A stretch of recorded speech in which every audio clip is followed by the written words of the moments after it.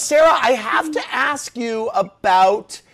You did this interview for like Vanity Fair online. You took their lie detector test, and you mentioned an incident you had with Lisa Vanderpump where she was maybe not nice to you or something. And I know you got a tremendous amount of backlash from her fans on social media about it. Anything you can add to that? I mean, Andy, it's that thing where, I'm a bit of an idiot in the sense that when I was having that lie detector test, they truly strapped everything around me. The guy was sitting there, and I felt somehow like if I didn't answer the question properly, that I was going to get in, like they were going to call me out anyway. Yeah. And listen, bless the fans, bless the people who have her back. That's great. But there was a kind of vitriol that was like, wow, I didn't say she was a terrible person. I simply said she wasn't that nice to me.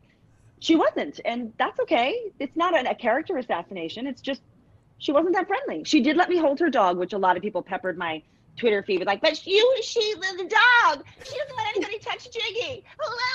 And I was just like, yeah, I think I probably grabbed the dog out of her hand anyway. But I was with other people that I think she was liked, and she didn't know who I was. I didn't expect her to know who I was, but I just, she wasn't that nice.